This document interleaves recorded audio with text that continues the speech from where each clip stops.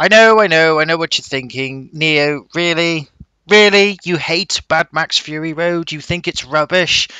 Compared to everybody else who thinks it's amazing, and Rotten Tomatoes has given it 98%, and a few of the most critically acclaimed reviewers of the world have given it glowing reviews, 5 stars this, oh, it's a great film this, and oh, this other MacGuffin, we love it, it's amazing. And then the feminist groups are like, yes, we actually like it too, because it has strong female characters and stuff. How can you not like a film that everyone else likes? Blasphemy! Doesn't matter. Don't care. I hate this film. I hate it with a passion. And I love the first 3 Mad Max films. I love Mad Max 1. I love Mad Max Road Warrior. And I even like Beyond Thunderdome. Okay, in my eyes, it's the weakest. But then after seeing this one, Fury Road, it's certainly a lot better than that one. No, I saw it last night. And I was really looking forward to it. I thought, oh god, this is supposed to be really good. I've heard so many good things. I didn't know anything about the plot or anything. I hadn't spoiled it for myself. I just thought, no, all I know is everyone loves it. And when most people tend to love a film, it tends to be good on its own. Can't wait. It apparently goes back to the old films and all that stuff because not many people like the third one, as you know. Some people do, of course, but people didn't like it because it was a bit stretched with the whole kids bit, sort of 2/3 of the way through the film, and it goes on for a bit too long. Well, no, halfway through the film, I should say, and then it goes on for a bit too long. Yeah, I get that. Whereas the first 2 films are a bit tighter and more action packed and what have you. They're like, no, it doesn't do Beyond Thunderdome. It does the first 2 films, and it's amazing. But it's not. It was awful. It was rubbish. And I'll tell you why it was rubbish. The reason why it was rubbish was because it wasn't a Mad Max film. It wasn't Mad Max. It was a completely different film. Well, okay, it wasn't a completely different film. I mean, to be fair to it, it had elements of a Mad Max film. But that was its biggest problem. It was not a Mad Max film. Mad Max was hardly even in it at all. I mean, yes, he was in it. I mean, you saw him and all that, but he didn't have any presence. He wasn't the main character of the film. No. Let's just push him aside for this other character, this female character who's strong, and Max has to support her instead of him being the strong character who saves everyone. No. Let's modernize it and let's get a strong female character who's the main focus of the film. I'm like, okay, great, no problem. I have no problem with a strong female character who can stand up on her own and even command men to do things for her, in a real life situation, as opposed to her being the typical, stereotypical damsel in distress female character. I've got no problem with that whatsoever. But she's not the main character because the film isn't called her name, which I think was Furioso, if I can remember correctly. It's not called Mad Furioso or Mad Max is Furiosa's lapdog or anything. No, it's called Mad Max Fury Road. The main character of the film is Mad Max. But he wasn't the main character, it was her. So really, first thing I would do to change this film to make it good is don't call it Mad Max. Call it Furiosa or Mad Furiosa or whatever. Think of this film as a spiritual sequel or spiritual successor, I should say, to Mad Max instead, and have her as the main character. Because that was the other problem with this film. Not only was it not a Mad Max film, there was no main character, really, at all. I mean, I know I just said she was, but she was the closest they had to a main character. I mean, the film didn't really know who was the main character. There wasn't one, really. And you may think, well, was that a big deal? Yes, especially if you call it after a character and they're not the main character of the film. Yes, it is, because who do you know who to follow? Who do you know who's the protagonist? Who are we meant to see what's going on through whose eyes, if you know what I mean? I mean, of course, with the audience, we'll see things a little bit differently from the main character, but you also see it through the main character's eyes for you to go, I agree, or I disagree, or I can understand his or her problems with the whole situation. Yes, God, this is a good film. I like this or dislike this protagonist, that kind of thing. It wasn't there. And it really meant the film didn't have much focus. Now, okay, I hear you all saying, it's a Mad Max film. Do they have focus? Really? Have you watched the first 2 recently, especially? Did they have a focus? Really? It's Mad Max, very little story, lots of action going on. Did it really have a focus to begin with? Yes, they did. And it was this. In the first film, he's the law-abider person. There wasn't strictly a cop, but he was someone who went around and helped with the local law service in the area he was in, try and defend the law, what was left of it. Anyway, he had a family and he looked after his family, and then he was thinking about giving up on the law because he wanted to retire because his wife was getting a bit all upset with him, and she had his baby and all that MacGuffin. And he's like, yeah, I should give it up or not, I don't know. And then something happens, and he's like, yes, I quit. That's it. I've had enough. I'm going to run away with the family and go somewhere nice. And they want him back. And then, he goes away, and they have a nice time. And then the bad guy, who's really cool because he's got a great name, and he's actually a really bad guy because you have time spent on the bad guy, and you watch him do things. This is the first film, by the way. And you're like, ooh, that's a nasty bad guy. That's a nasty bad guy. Ooh, we don't like him, but ooh, he's scary as well. Ooh, he's a mean bad guy. I hope Max beats him up or kills him or whatever. Because you have time to relate to the bad guy. You actually spend time with him doing things on his own with his group and what have you. And then the thing happens where he loses his family and he's all upset and distraught, and it's tragic the way it happens. I mean, it's gruesome. It's downright horrifying, but it really packs a punch in the film. And then he goes all mad. He's like, right, that's it. I've had enough. But he doesn't say it. He just see it. He doesn't have to say anything. It's all in body language. And he just goes back to where he works, just grabs some kit without anybody asking, gets that awesome Interceptor car with the amazing engine, and just goes out on revenge. And that's it. And then after that, he's on his own, doing whatever he does best. Because he's mad. He's had it. He's lost it. He's lost his grip on sanity, which was being questioned in the film. That was the first one. That was the focus. About Mad Max. He was the focus. His development of his character was the focus. In the second film, his focus was he's been around for a while, and he's got a car. Well, he's still got his car, and he's also got a dog as well. And he's after gas because gas is in short supply. He needs it for his car to keep going. And then he's trying to find gas by stopping by things that have happened, broken down cars or some incident that's happened with other people having a bit of a fight or whatever. He's collecting scraps of gas, and then he gets involved with a few things, and then he finds something that's interesting, and he gets pinned down by the helicopter stroke plane pilot guy, and then he gets the better of him, but then Max turns it around, and then the guy's like, no, don't kill me, I know somewhere where you can get all the gas in the world, it's amazing. And he shows him where it is, although Max drags him with him really to where it is. And the main focus of the film is he wants the gas, and he sees the place that has the gas, and he's like, great, I'll go there, I'll get as much gas as I want. That's his motivation even throughout the whole film. He's like, unlimited gas, loads of it, you're insane. That's what he says. He has very few lines in the film, but that's what he says. But he's still a main character because the film follows him. And when he does get in with the good guys who want to take over the place with all the gas because it's been taken over by the bad guys, they're just burning it and doing their own thing. And the good guys they're dying, they're running out of supplies, they need it, they need the gas to be able to make it productive, make it, close to civilization, basically close to a sort of developing society so they can use it for their own ends and what have you. They somehow find Max. I can't remember. I haven't watched the second film for a while actually, but I know that they find him in his car, and they're like, right, well, you help us out, we'll give you gas for your car. If not, we're keeping the car. He's got motivation. He wants his car back. He wants gas, so he helps them out. That's it. And in the film, towards the end of the second one, where they've got their plan and it goes to pot because the bad guys attack them and knock out a few of them and kills the leader, or what have you, or at least injures him enough. Anyway, Mad Max like, you want to solve this problem? You come to me. I got a plan. And he takes over because that's what he does. And he does the thing because he's the main guy. He's not just saving their butts, he's helping them out. He's the main character of the film. And everything's great. And it ends brilliantly. And they survive, and Max goes his own way. Then even in the third film, again, he's the main character. He does his thing. He goes to Bartertown. He meets Tina Turner.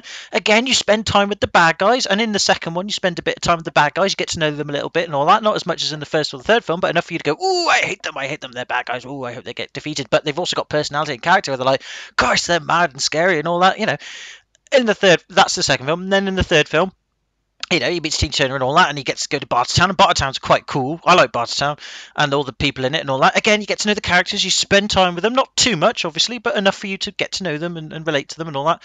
And then he does his thing, and then he gets thrown into the Thunderdome and has that awesome fight, which is amazing. And then, and then he gets cast out into the desert to die with the wheel. And then he meets the kids, and okay, the kids bit is a bit, but it's still all right. It's just a bit drawn out. But then he goes back and he saves them, and then he lets them go. He's the main character of the film. Do you see what I'm getting at? Whereas in this film, he's like, all right, well, I'm at the beginning. I am looking over a desert with my car, which I've somehow got back because I kind of lost it in the second film. But this film doesn't strictly follow the third one. But whatever. My name is Max, and I'm going to narrate my background and my history a little bit. And then I'm going to get my car and drive off. And then I'm going to get ambushed, and my car's going to get flipped over. And you're like, what? No. Max does not talk nearly as much as he does in this film. I know with this film it's been 20 years since the third one, and I guess maybe the director George Miller was like, there's going to be people here who are going to see this film and not have seen the other three. I need to add a bit of background narration to put Max together as a character. That's fine, but you didn't have to spend nearly as much time as he did with the character narrating his dark, gravelly voice. It doesn't really match the original Max's. I mean, I know it's a different actor playing Max. That's fine, but I didn't think he was that good, to be honest with you. Except when he gets in the truck for the first time with Furiosa and he's getting all the guns and all that. And he's looking really panicky and all that. That bit was good. That was a Mad Max moment. That was pretty good. But you know, he's doing the narration thing, and he keeps having these flashbacks with his kid, and I'm like, wait, is that his kid? Who's that? Who's this? What are these flashbacks all about? Why does he keep hallucinating this child everywhere? And I'm like, wait a minute, that's his kid, but his kid was a baby in the other film. What the hell? It made no sense. And even though, again, like I said, oh, maybe they put that in to try and get people who are new to the franchise to just get a bit of background on Max, you know, to get him up to speed, or just at least, you know, if it was a reboot. I don't even know if this film was a reboot or not. If it was, it failed. But oh, we'll put some background to him so people can relate to it and all that. It didn't go anywhere. It was unnecessary. It was just there as a plot device to get him to fail, to get captured by the guys, to be used as the thing, which was quite gruesome. That was the other good thing about this film. There were a couple of good things. Like I said, there were some elements of the film that were Mad Max. Like I said, the action scenes were pretty good. I liked the lack of CGI for the action scenes. That was fantastic. The cars and the vehicles were pretty cool for the most part.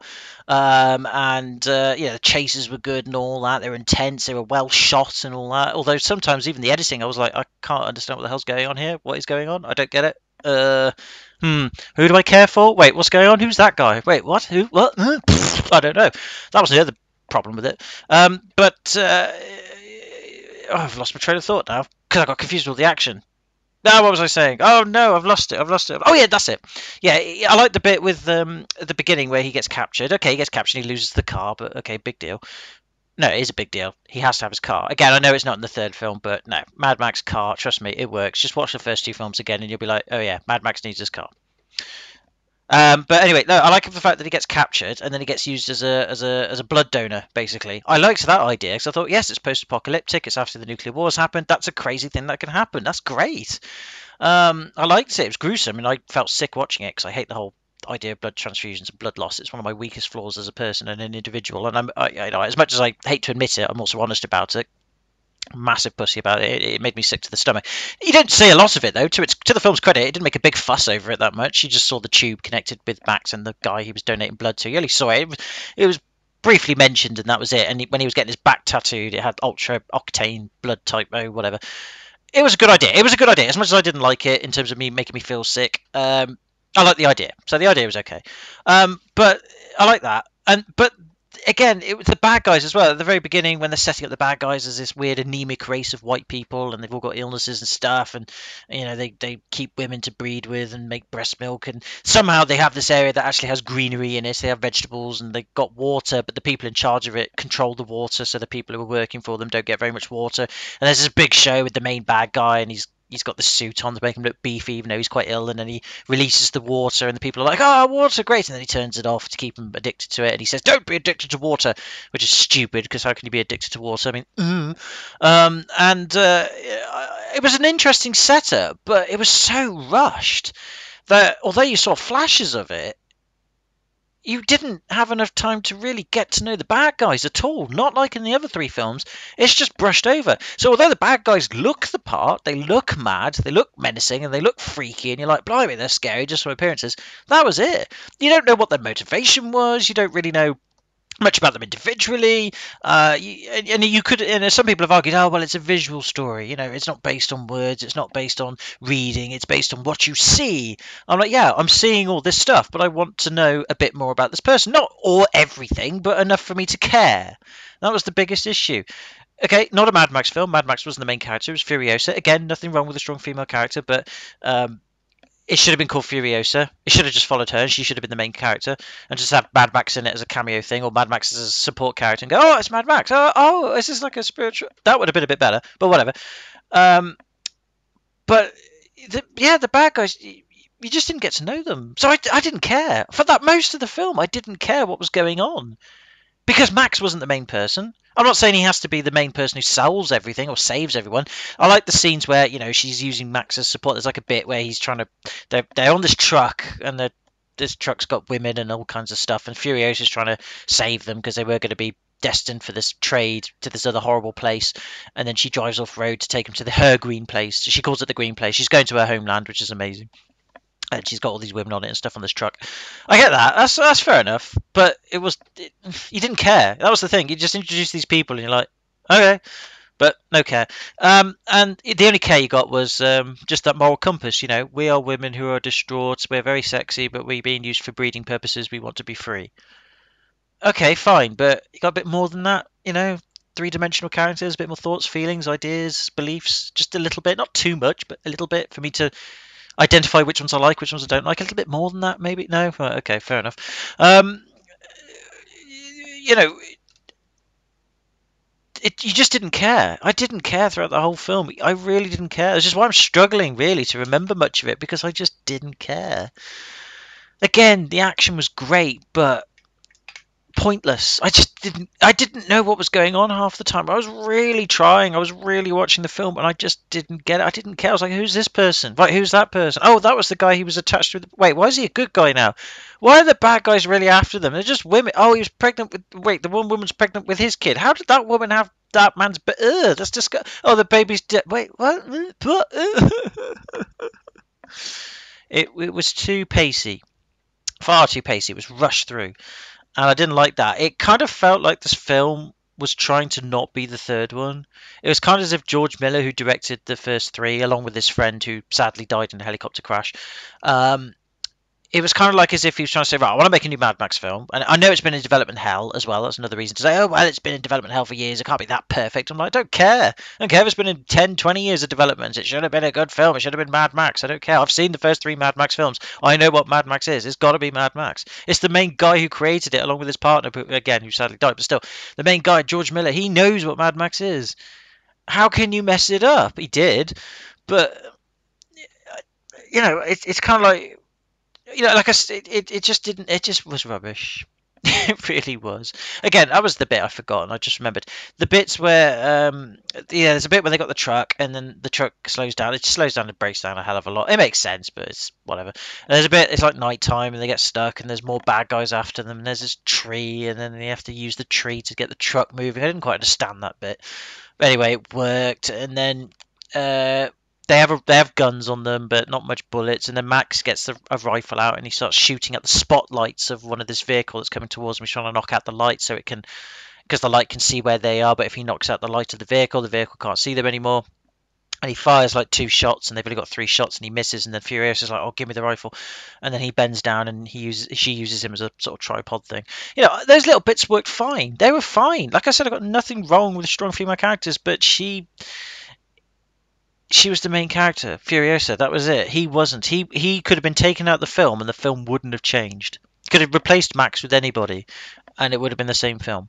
It really would have been. And a lot of the times, Max did get some action when he was fighting or whatever. He was saved like all the time by women characters, the women that were with him, and the women that they meet halfway through the film that they then take back with them back to the green place or whatever. The action scenes then, when he's trying to fight off the people when the cars are all after him and all that, he's saved by the women. The women are like, "Oh, Max is in trouble." Bang. Okay, Max, off you go. They don't really say that, but it's in their facial expressions. Or just, instant reflex. They just notice Max in trouble and they shoot the person and he's all right again. He's saved all the time. And I'm like, dude, I get it. You're trying to get strong female characters across in this film to say, oh, we're trying to modernise films so that females aren't always the damsel in distress and all sexified. Oh, yes, these are strong, normal-looking women. Normal looking in that they all look like supermodels and they all look very attractive, but they're not sexy. But they're all very sexy looking and possibly quite dim in real life. But they're not in this film. They're strong and they don't need men or anybody to help them. And yet Mad Max is with them because it's a Mad Max film and he needs to help them, but he doesn't need to help them really. He's just there as a support character, and it just didn't work. It didn't work. It's not a Mad Max film. This should have been a standalone film with Furiosa as the main character, flesh her character out a little bit more, not too much more. I'm not asking for Bible lengths of character development. I'm asking for just a few more minutes. And just call it Furiosa. And I would have preferred it then, because at least then I know who the main bloody character was, and then followed them, and it would have been all right. But yeah, it just wasn't. It really was. And it ended lamely as well. Really lamely. Really lamely. Like, they get back to the Greenland, and then it turns out the main bad guy's dead. They kill him, and it doesn't really matter. And then they go back and he's like, "Oh, it's Furiosa who saved you! Yay, Furiosa!" And then water's everywhere and everybody gets water. And then Max just wanders off in the audience, wanders off with the people, and she looks around for him, finds him, and he's just like, "Yeah, I'm going now." And she's like, "Okay," and that's it. Film over. And that makes sense because he does. He doesn't stay around. He carries on. But in the other two films, at least the first two, second and third film, I should say, he gets abandoned, like not abandoned on purpose or anything. He sacrifices himself. But as they're going away to do their thing, like in the second film, I think they're flying in the second film, or was that the third film? I forget. Or was it both they were flying? I forget which film it is when they're flying away. I think it's the third film. Yes, you get in the plane and they're flying away. He gets off the plane to, I don't know why he gets off the plane to save him, but whatever. It's a weight issue or something. He gets off the plane and they fly off and they can't stop. They can't stop to get him back because they've got the plane flying. They have to go. So they leave him. They have to. They've got no choice. But that's fine. Max is abandoned because he sacrifices himself in terms of, not going with them. He wants to go with them. He's trying to go with them, but he can't. He has to get off because he does it because that's what he does. He saves the day. He says, "All right, I'll get off." Or he just does it. And then he's abandoned that way and he just wanders the wasteland because it makes sense. In the second film, he acts as the decoy in the truck at the end. He's the decoy. Like the truck doesn't have any real gas in it. It's a decoy. So while he acted as the decoy, everybody else went in the other direction and fled to their other places. That's right. They flee on buses or something like that. That's right. To their new place. But he's left because he was the decoy. He distracted the enemies. He took them out, or he had some people with him that helped him take them out, of course. But they won. And then that was it. But he was still the main focus because that was his plan, to be a decoy to distract the enemies. And then when they were all defeated or found out that there was well, they weren't all defeated, but when they found out that the truck was a decoy, they couldn't go back and get him. He'd gone, but he'd been abandoned. That was the thing. But that made sense. In this film, he's like, "Oh, really abandoned? I go home with you. I'm there. I've made it to your Greenland. I've made it to your promised place. But I'm not going to stay. I'm off. No reason. I'm just off." It's like, no, that's wrong. It's wrong. It's wrong. The whole film is wrong. It just is wrong. As an action film, though, on its own, it's pretty good. I mean, compared to modern action films today, it's certainly one of the better ones of the modern films. At least some of the editing isn't that bad. At least you can see stuff happening. To me, like I said, the action, I didn't care for the action that much because I didn't care who was really around and what was going on because I couldn't relate to the characters. But at least with the action, you could see things happening and some of the stuff was quite creative and it was mad. It was mad. At least they got the mad element right. Sort of. But they got it right. And, I'm like, yeah, okay, that's pretty cool and all that. So, and the action again, there was very little CGI. There was some CGI in it, but the CGI that you did know, and it wasn't very good CGI, but it was only very little bits here and there. And again, the sandstorm bit, when they're in the sandstorm near the beginning of the film, that was the best bit of the film. That was good, over the top, but it was good. And again, I like the whole blood thing. I thought that was an interesting start. But that's it. Like his character, when he's attached to this blood donor guy on his car, he's donating blood to this guy. This guy wants to go with them to go and take out Furiosa because she suddenly runs away with her women and all that. And then they go after him, but this guy's like, "No, I want to go with you. I want to go with you." And the other guy's like, "No, you can't because you're weak. You need your blood transfusion." And he's like, "Oh, take the blood thing with me." And Max is strapped to his car and he's donating blood to him as he's driving. And I'm like, yeah, that's insane. That's gruesome, but that's insane. That's pretty cool. That bit was fine. But then that guy survives and then becomes a good guy halfway through the film just from talking to a redhead girl. Redhead girl goes over and goes, "You are not so bad, are you?" And he's like, "I don't understand," because he confesses that that's it. Yeah, he tries to. His boss is like, "If you do this thing for me and take out Furiosa with this gun with a bullet to her head, you will be granted access to Valhalla." And he sprays his mouth with car paint and what have you. And then he's like, "Yes, I'll do it." And then he fails miserably because he does. And then he's really upset and disappointed that he can't get to Valhalla and all that. But then this red girl's like, "Doesn't matter. It's okay. It's fine." And then he's suddenly a good guy. And you're like, what? What?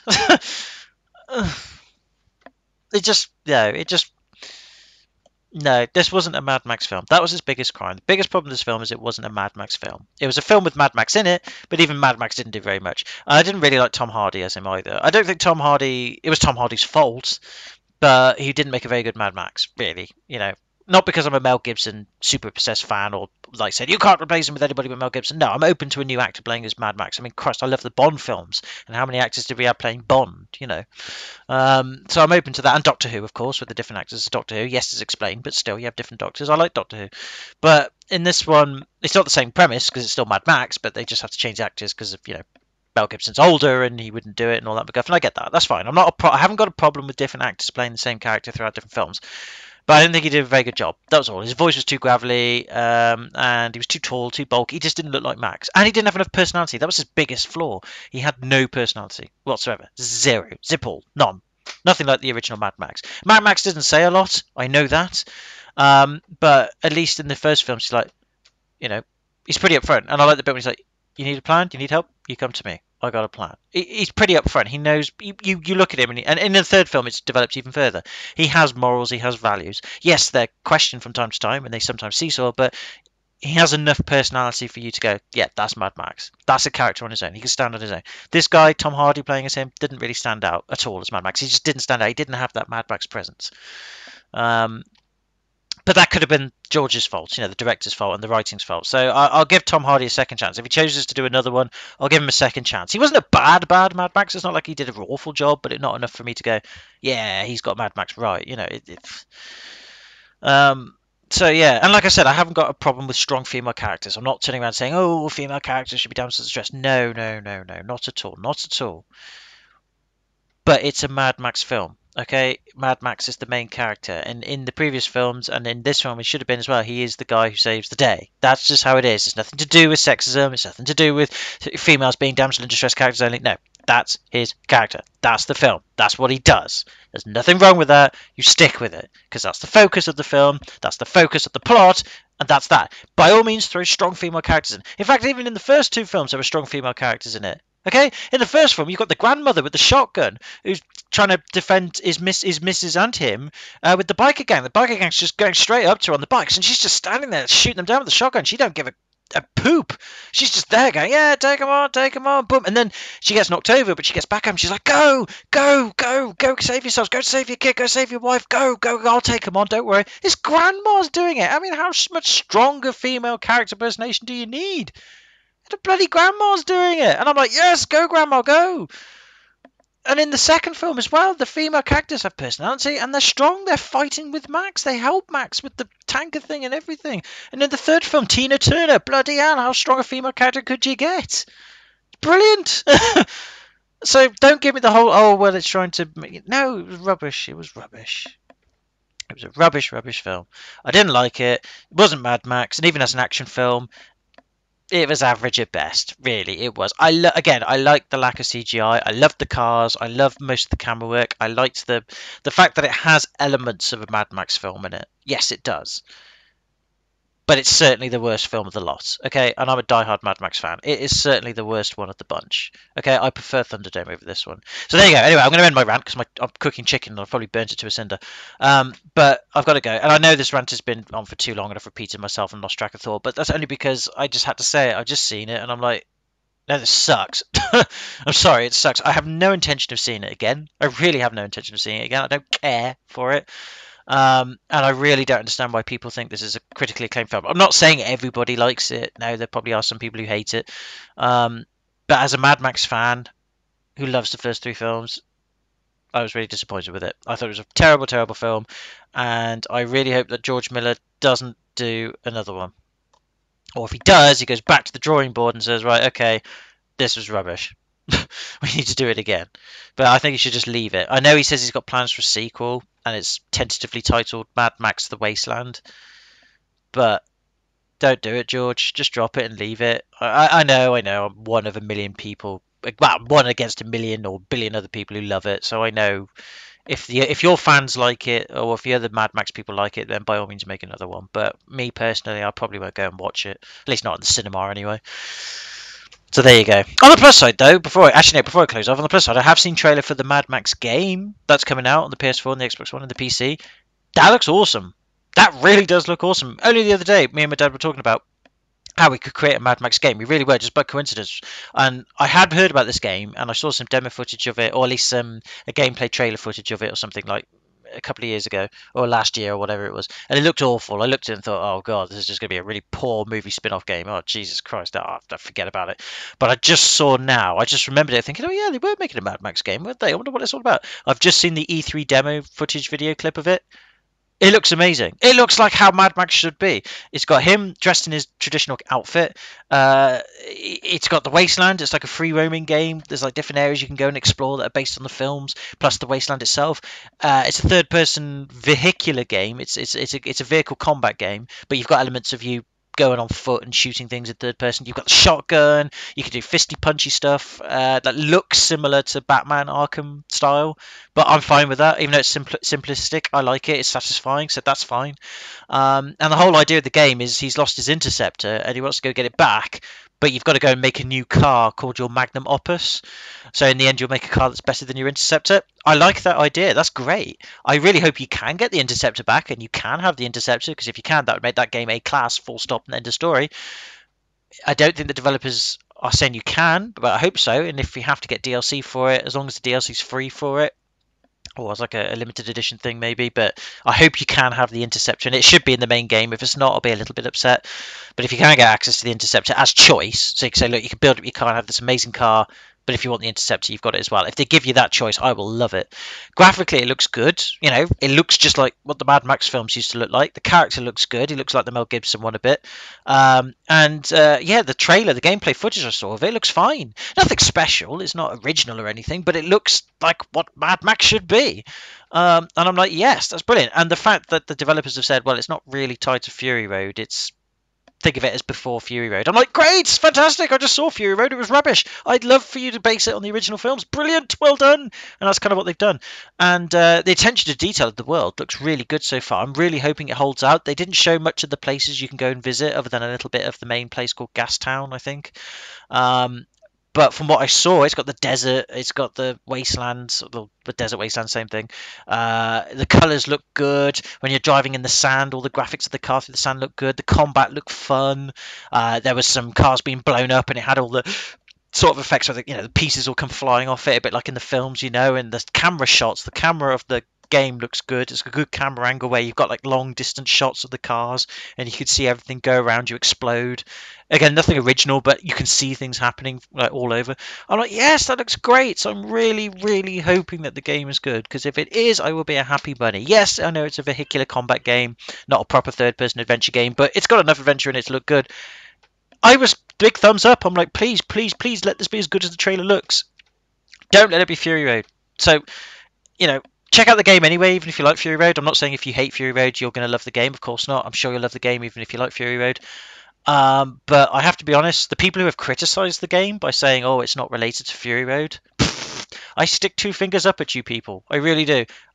The further away it is from Fury Road, the better. So there you go. Right, anyway, my chicken's probably burnt to a cinder now, like I said, so I'm going to go. But anyway, thank you very much for listening to this ramble. If you have done, please take it easy. Have a good one. Let me know in your comment section below. What do you think of Fury Road? Did you like it? Why did you like it? What was good about it that you liked about it? Are you a fan of the first three films? What bits of this film did you like over the three films? Or what bits did you like of this film that reminded you of the first two films, like everybody else seems to be talking about? Tell me. Let me know in the comments, because I don't mind being wrong. I don't mind people arguing with me or saying I'm wrong or hating me for it. That's fine. Just be passionate about it like I am. Okay. But yes, leave them. And like I said, thank you very much for watching. I'll get a couple of videos up tonight, hopefully, or tomorrow night or whatever. And until then, take it easy, have a good one, and please watch the first three Mad Max films and enjoy them. Just do it, and then forget about Fury Road. Don't ever watch that film again. If you really like Fury Road, good for you. I hope you continue to like it, but I'm just hoping the game's good. I'm moving on to the game now, and let's hope the game's good. Bye. Anyway, bye. See you guys. Have a good one.